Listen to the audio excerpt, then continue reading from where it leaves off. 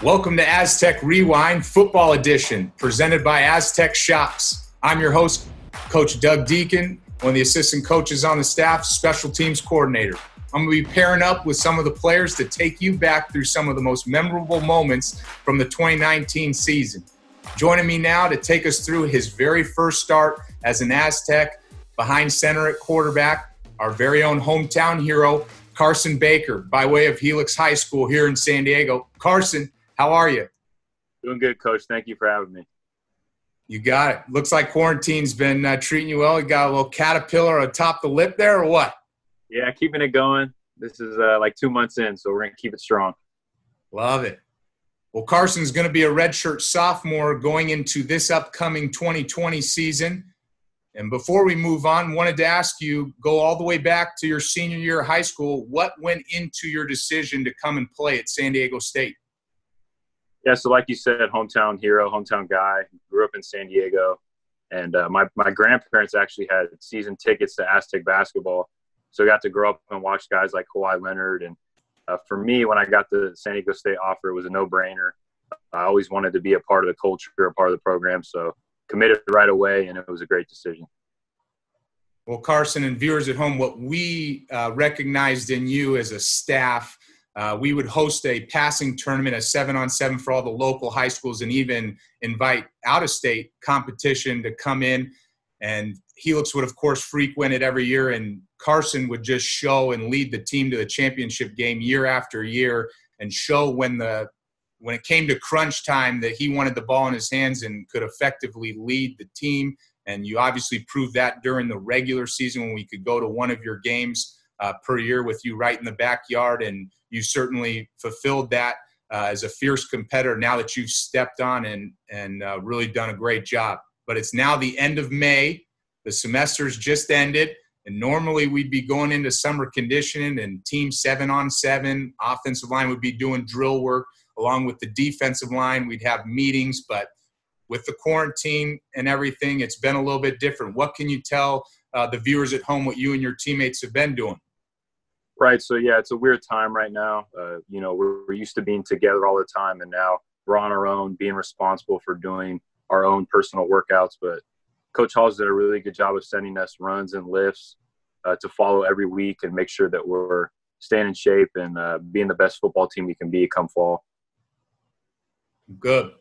Well, since we're all getting anxious to get going again, thought it'd be a great opportunity to show the BYU game from last season, and wanted you to be able to take Aztec Nation through what it's like from your perspective behind the face mask, taking the field for your first career start. And what I've also done, Carson, is I've modified the film. So key drives. I've also included some defensive series or plays in there to show and highlight in the game that were critical to our success.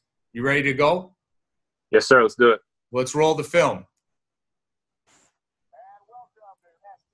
So rivalry renewed, if you will. BYU and San Diego State first played all the way back to 1948. So it's good now that since they've gone independent and we've stayed in the Mountain West to get it going again. Hadn't played since 2012. And on this opening kickoff to Jordan Bird. And he was a true sophomore. He ran a 10-3 100-meter time. He was the state champion in New Mexico. But we missed an assignment here and only give you a 21-yard line field position. That ain't good enough, so I apologize. I'll work on that. But here you are, first time taking the field. Did you know what the first play was going to be? Yeah, I did. Coach Horton earlier in the week, around Thursday, told me it's going to be one play to kind of get your nerves out. And I actually didn't know going to be under center. So the first thing I'm thinking is just fumble the ball, get the snap, and get the handoff.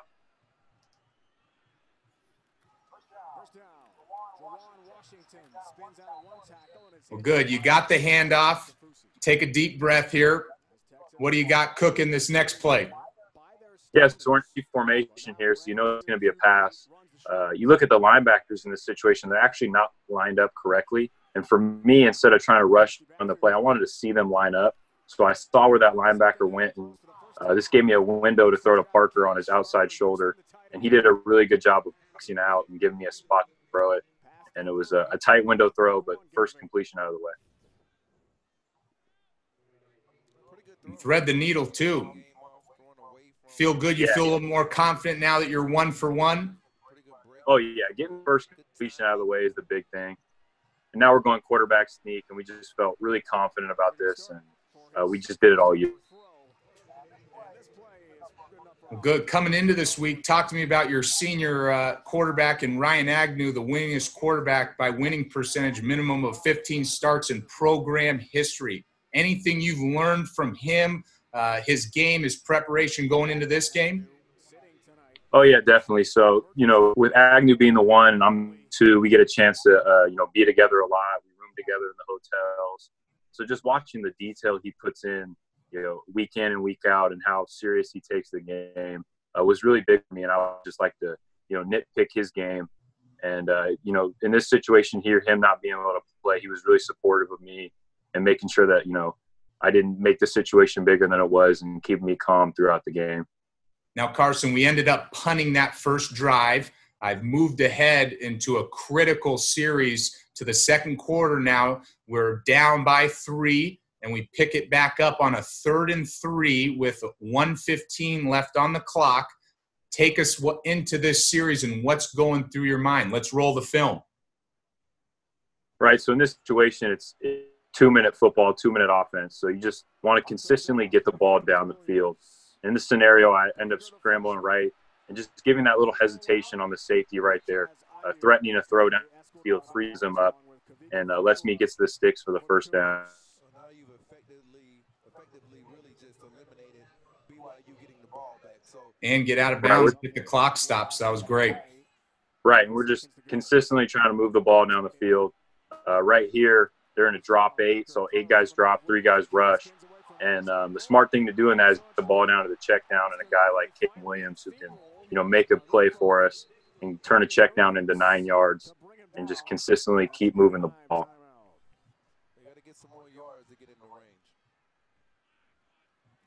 Same thing right here, drop 8. I actually find a sit over the middle. That's Chance Bell making a really good catch, taking a big hit for us and holding on to the football, getting the first down, stopping the clock, and letting us get set up for the next play. When you say drop 8, only rushing 3 here, stuck it into a tight window. Yep, and then here same thing, drop 8, ended up scrambling, moving forward and take a welcome to college football hit right there. And Dunkel picks me up, guys picking me up, but, definitely hurt. And that's welcome to the big leagues right there. And at this point, you just completed your 10th pass. Because I've cut ahead in the action, now you've only thrown 14 attempts and completed 10, and that was the 7th different Aztec receiver in Chance Bell out of Burroughs High School in Burbank, and before that, Kagan Williams out of Cedar Hills in Texas. Was that on purpose, or was it just the way that it ended up happening based on what BYU was giving you? Yeah, it's not something you think about throughout the game. It's something that just kind of happens, but I think it's a testament to the amount of guys we have on our team that can catch the ball and can make plays for us. So it's a cool stat, but it's not something you think about. Now, within this timeout here, anything in particular you remember was discussed going into this critical 3rd down play? Yeah, we just, got to get the first down. I think we had 3rd and 5 here. Just got to move the sticks and get closer so we can take a shot at the end zone. Well, let's roll the film. So as you said, 3rd and 5, no timeouts, and we're on the BYU 32-yard line. Right, just get man coverage here.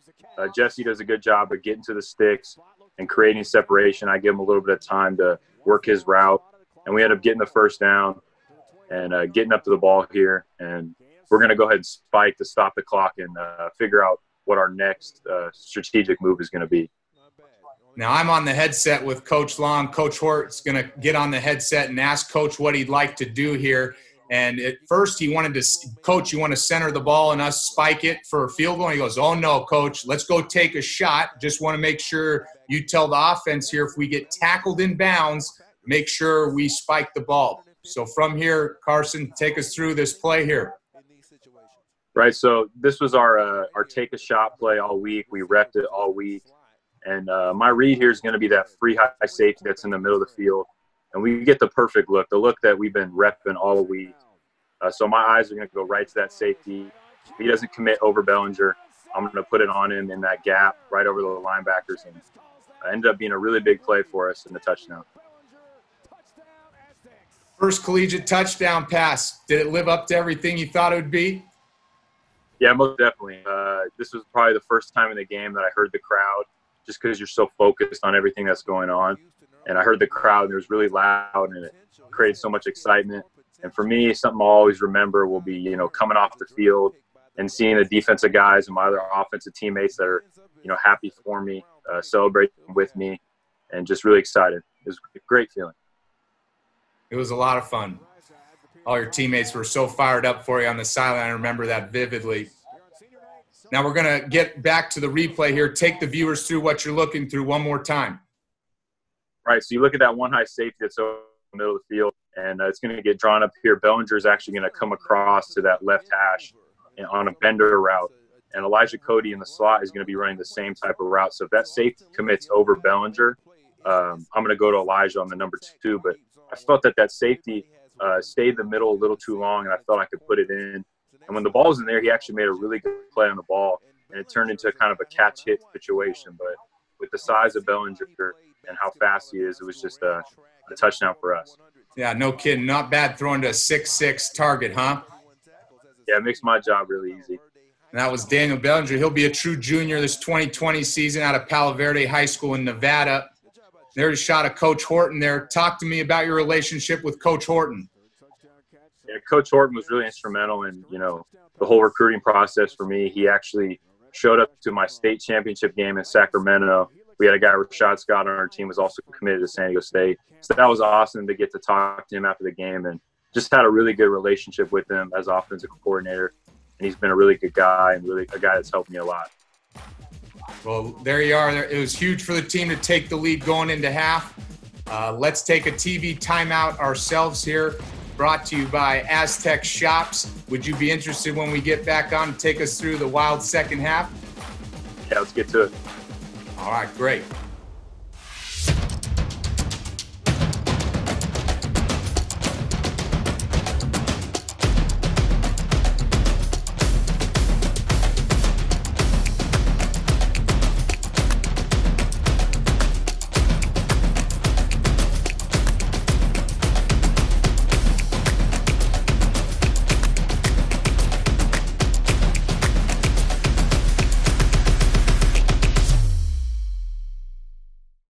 Welcome back to the second half of AZTEC Rewind Football Edition, presented by AZTEC Shops. Here with none other than quarterback of the Aztecs, Carson Baker. We moved ahead in the action here in the second half to a defensive play that was critical to the outcome, at least the momentum at the time of the game. After half, we had kicked off to BYU that resulted in a punt. And the first drive back, Carson, you and that Aztec offense got us all the way down to the 27-yard line, and Matt Ariza connects on a 44-yard field goal to take us up 10-3 in the game. And we'll pick it up late in the third here. BYU's driving across the 50, and it becomes 2nd and 1. And we'll roll the film here. Baker, BYU goes with the old flea flicker. We're in straight man-to-man coverage. The receiver at the bottom of the screen is going to pretend like he's going to go inside to block and then run a takeoff. He's wide open. But at the top of the screen, you're going to see Tariq Thompson blitz off the edge and prevent a for sure wide open touchdown. Another hometown hero out of St. Augustine High School, Tariq with a huge sack strip. You go against the defense every day in practice, Carson. What's it like having him on your side on game day? Yeah, so it's just a great feeling having, in my eyes, the best defense in the country alongside you on the Saturdays. And, going against them in practice, it's a really confusing defense, a lot of moving parts, a lot of guys that are flying around. So it's tough for any offense to go against. We'll take a look. Not a bad first half stat line. We end up punting that possession. BYU punts the ball right back to us. You look up to the scoreboard here on this drive. You're up 7, 10 minutes left in the fourth. Take us through it. Right. So the big goals of this drive are to chew some clock and get down the field to make it a 2-possession game. So the first play, we're just running the ball trying to take some more clock. We're big on establishing the run and owning the line of scrimmage, so that's what we're trying to do. And that's just going to set up right here. We get a Jesse Matthews at the bottom of the screen, and he's running a double move, so almost like a hitch and go. And this is a play that Coach Coop talked about all week, and especially in this game with man coverage, we felt like that would be really effective. So for me, I'm just keeping my eyes right on that one high safety, making sure that he's not running to either side. And I give Jesse a ball that was on his back shoulder. If I actually kicked it on his front shoulder, he could have ran through it and got more yards for us. But nevertheless, got us down the field, and he makes a really big play.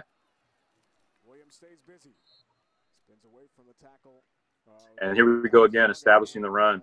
It's Kagan Williams taking more clock and setting up another pass play for us.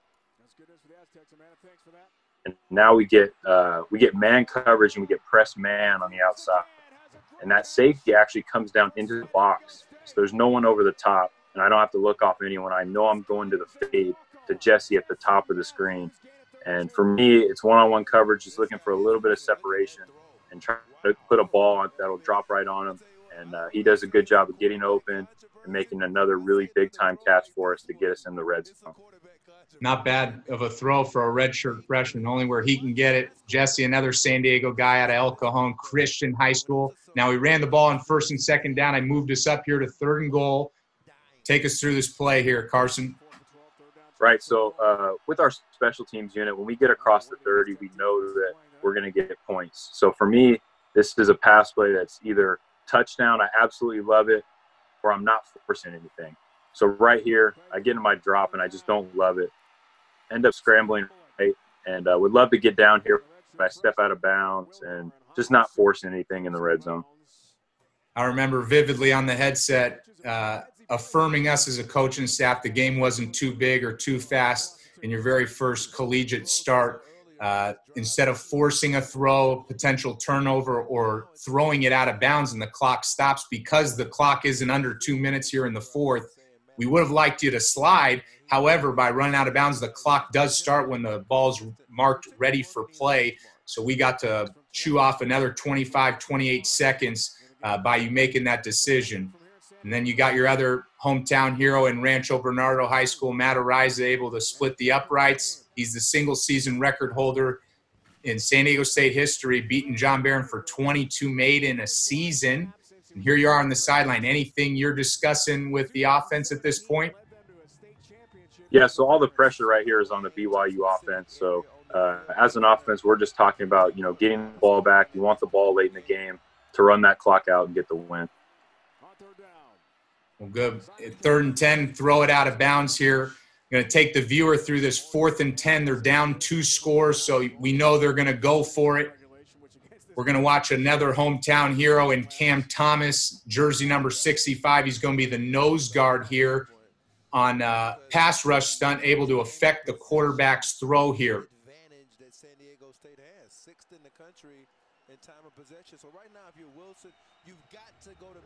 And on the back end, we're going to be in man coverage here.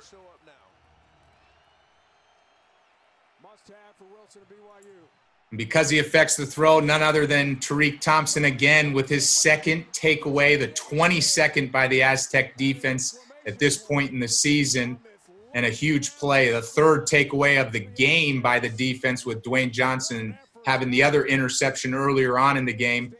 Baker, take the viewers through what Tariq is in the locker room and who he means to the team.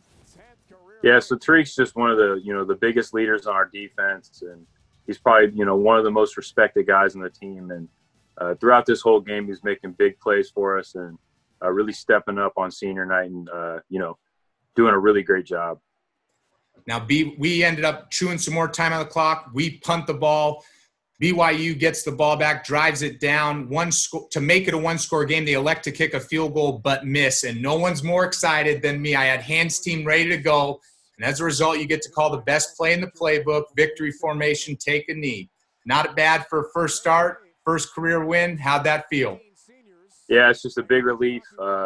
Get the win on senior night for the seniors that have done so much for the program and been, tremendous leaders for all of us. And that was our 9th win of the season. A big goal was getting to 10 wins.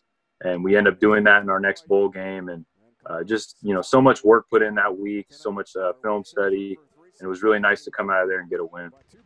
Well, with the graduation of Ryan Agnew, an addition of another hometown guy, Mount Carmel High School, Lucas Johnson, with already the quarterbacks in the room, going to be some quarterback competition. What are you doing this offseason to make sure you solidify yourself as the starter?